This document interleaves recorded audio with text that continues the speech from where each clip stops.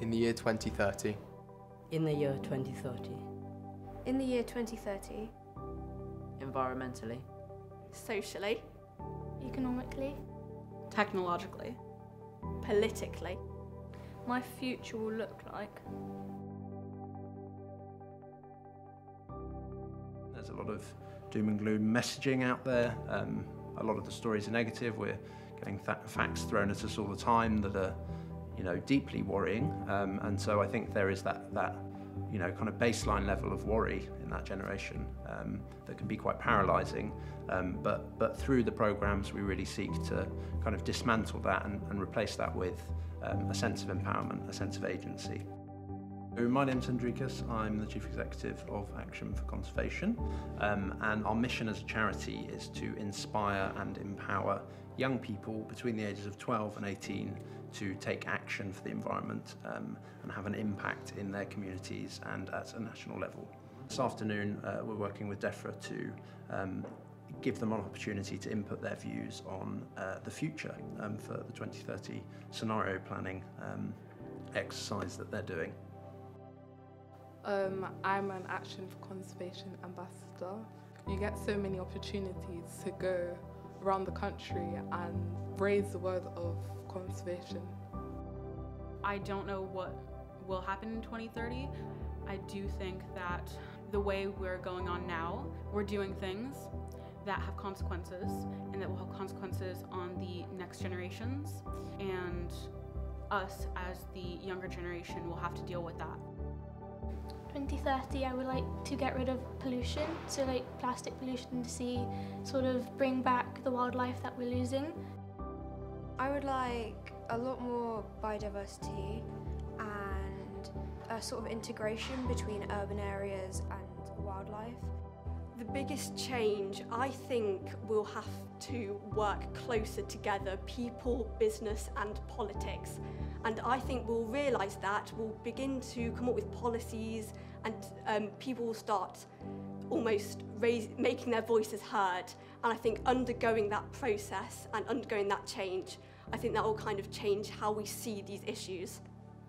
Yeah, what we've been working on there is the idea of developing a story to better understand what life will be like in 2030 from a personal perspective, which is a completely new angle for me because I'm used to more kind of objectively analysing things and what the future will hold.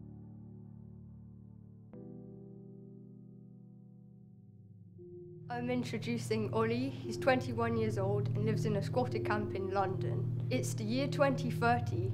Space travel has been stopped and the environment has been ruined. There's no bird song as there are no more animals and no more plants. He wants to go outside but has to put on a gas mask due to all the pollution. However, he groups together all his friends and they want to do a peaceful protest against the government. They're in an illegal political group as politics has been oppressed. The group gather together, but their rebellion is immediately oppressed. However, Oliver is left more determined to right the wrongs of the government and make things back to how they should be.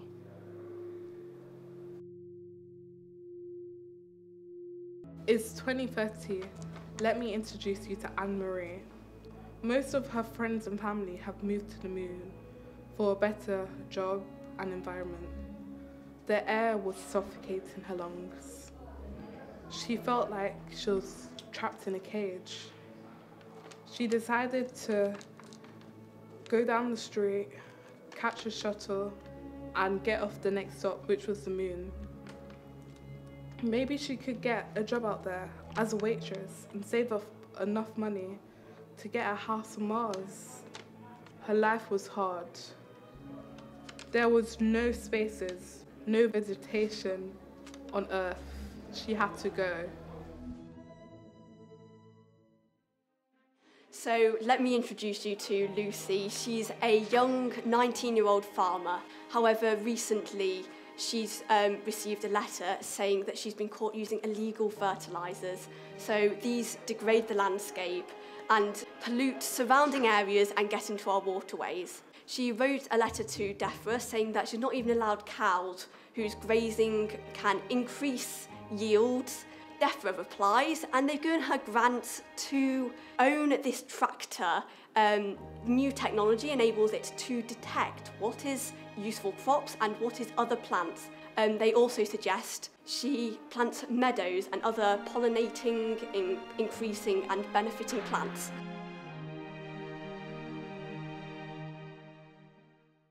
I am definitely looking forward to 2030. It's exciting to see what the future holds. I very much hope, and I think it's likely that we'll be definitely working towards a better future. It's us who's going to live through these issues, so it needs to be our voice. This is my future. This is my future. This is my future. This is my future. This is my future. This is my future. This is my future. This is my future. This is my future. This is my future.